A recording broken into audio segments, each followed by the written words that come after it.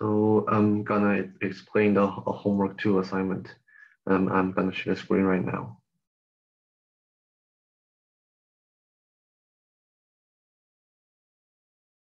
Okay, so that is my answer for the homework 2.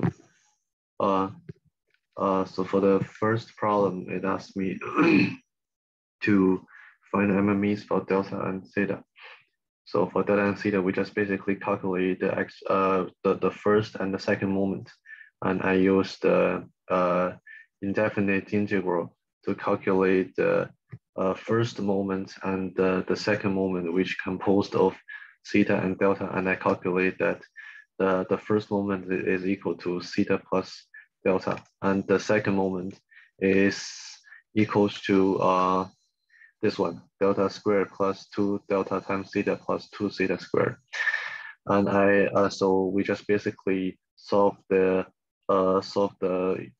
equation system so that we can represent theta and delta by the first moment and the second moment. So we just basically get theta is equal to the square root of the second moment minus the square of the first moment, and delta is equal to the first moment minus theta.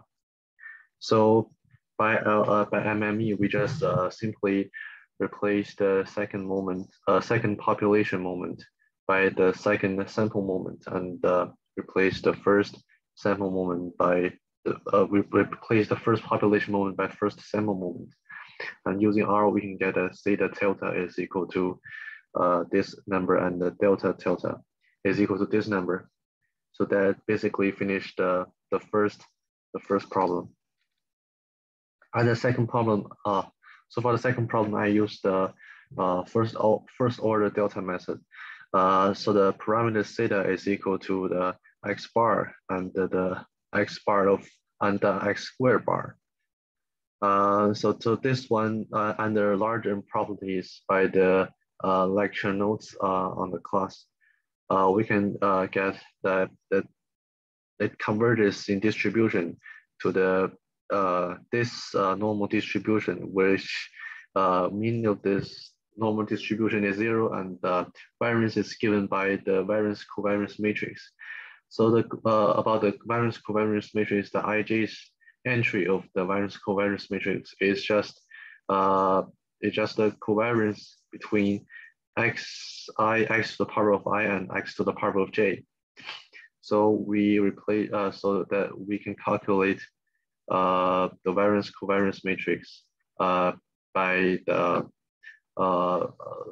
moments, by the first moment, second moment, third moment, and the fourth moment.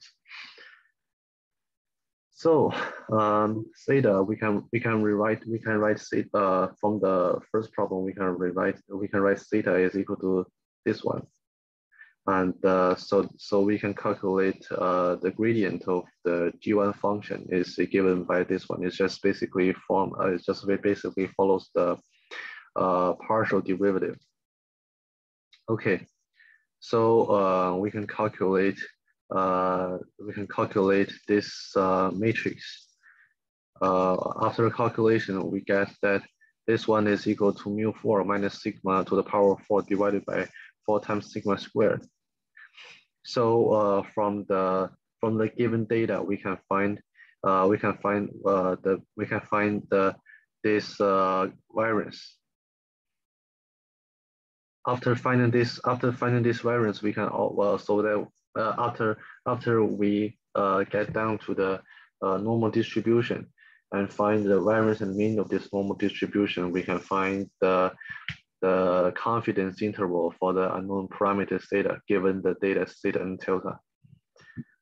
Okay, so by the R, we can get this number, and the 93% confidence interval is this interval. And the third problem is just basically from the lecture 10, the R code for bootstrapping process. And after analyze the for loop, actually the first for loop is correct. So this is the R code, and the bootstrap for 96% confidence interval for delta is given by the last line of our code, which is the exact confidence interval for delta.